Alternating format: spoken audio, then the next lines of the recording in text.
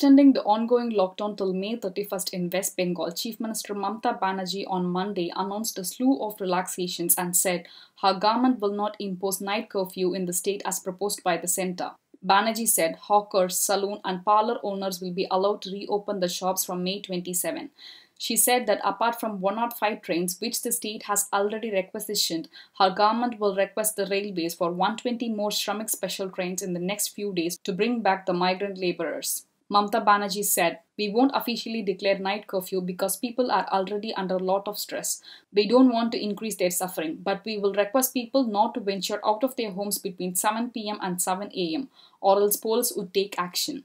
Contaminated zones will be divided into 3 zones: affected zones, buffer zone and clean zone.